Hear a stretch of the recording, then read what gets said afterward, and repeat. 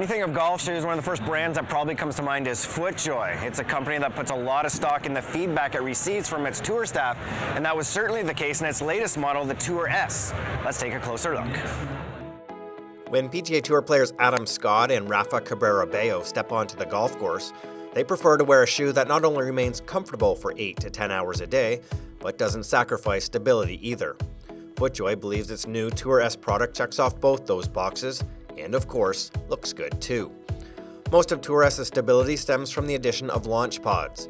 Made from TPU, these heel and forefoot pods enhance the golfer's connection to the ground, which is critical to transfer power during the swing.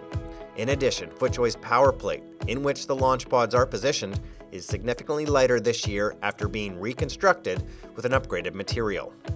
Now the plate that they sit on is a new material to us, it's called Pebax. Pebax is very lightweight and it's lighter than TPU and just as strong as TPU. So what it means is we don't need to use as much of it to achieve the stability that we need. By doing that, we're then able to reinsert a little extra foam for a bit more cushioning to deliver the comfort that they want. But one thing that actually gets overlooked a lot of time in golf shoes is it doesn't matter how stable the outsole is if you haven't got also similar structure within the upper. So we have that TPU strap that's integrated into the lacing, so you get that structured upper as well as the structured sole. All of that built into the most powerful, stable shoe we've ever made.